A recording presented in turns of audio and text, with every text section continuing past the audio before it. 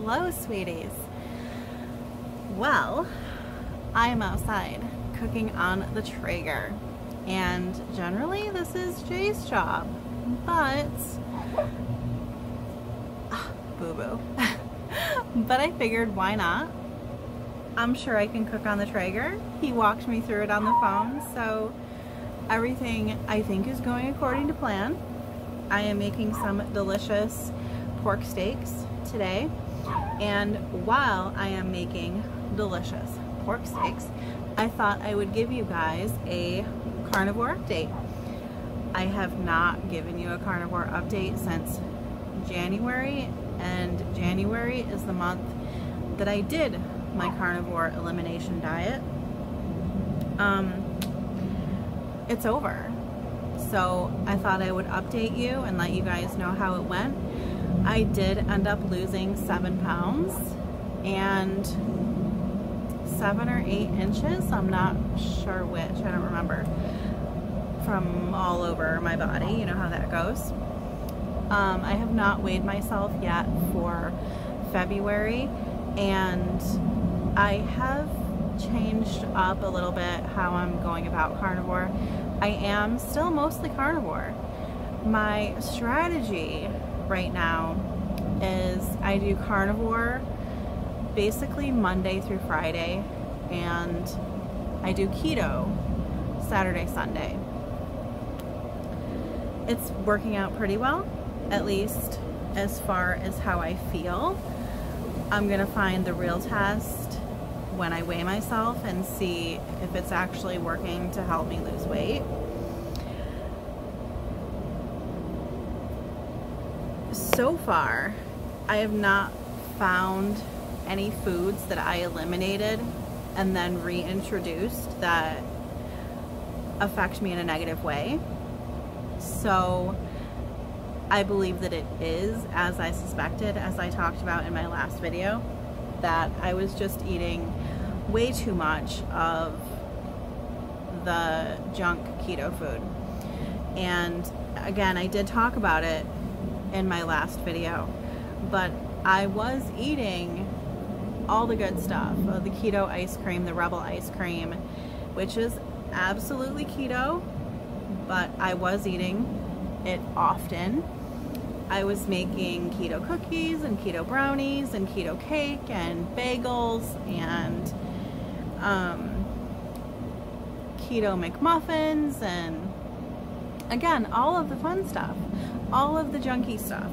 So I feel like I was just eating too much of it to be successful in losing weight.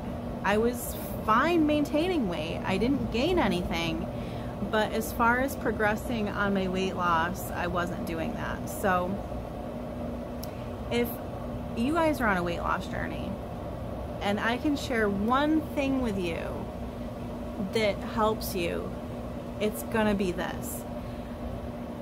Junk food is always gonna be junk food. An Atkins candy bar, at the end of the day, is still a candy bar.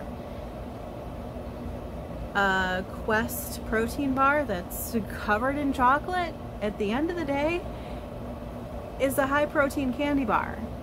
I think the only protein bar that I could recommend that would probably be the best are the Epic bars, which are basically meat. I mean, they're straight protein. So all good stuff in there, no chocolate, no cake, nothing like that. They're just a meat bar basically. I still think they're probably not something that you want to eat all the time. I don't, because they are a little high in carbs for me.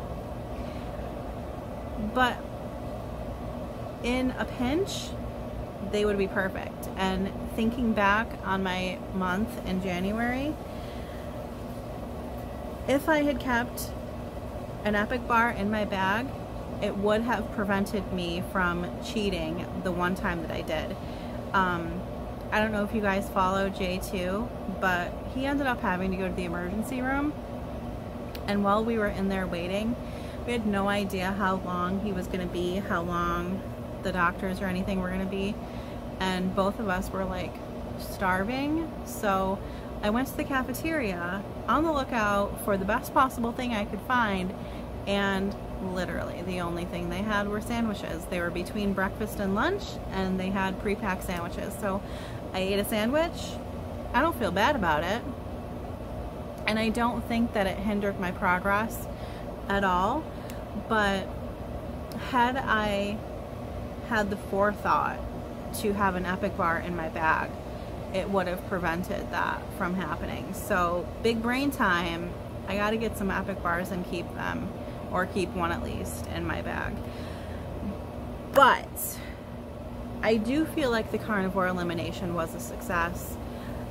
To be honest, I thought that I was gonna miss cheese, something fierce, and I don't really at all. Even on keto weekends, I find myself not really eating cheese. So I feel like that's a good thing. I was eating a lot of cheese, and I still love cheese, don't get me wrong. I just find myself not really thinking about it, not really craving it. So I think that's a plus.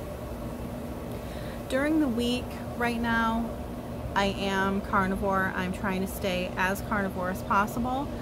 But like today, for instance, I did decide that I was gonna have one of my coffees with heavy cream in it, and I did that. And again, I don't feel like this is going to hinder my progress at all. There are people on the carnivore diet who do incorporate dairy into their daily eating, so I don't really feel bad about doing it. It's breezy out here, you guys. We're getting some beautiful Florida weather, I just want you to know. Anywho, but I do try to stay as carnivore as possible during the week. And as far as how I feel as good as I did in January. So the scale is going to be the test. Maybe if I don't lose as much weight as I want, maybe I'll scale it back to 1 keto day a week. We'll have to see how that goes. But so far, so good. Yeah. If you guys have any questions, of course, you can leave them in the comments down below.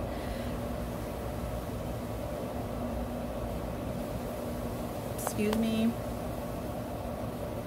Any comments, any questions in the comments down below. I do have my carnivore shopping list on my Patreon, so if you want to check that out, that's over there. And again, this is just my carnivore shopping list. It's not an all-encompassing carnivore shopping list. It's just the stuff that I find myself purchasing a lot. So there's that. And if you like this video, give me a thumbs up. If you haven't already subscribed, please do so. And don't forget to click that little bell icon and click all notifications to see all of my updates. And I will talk to you guys in the next video. Bye.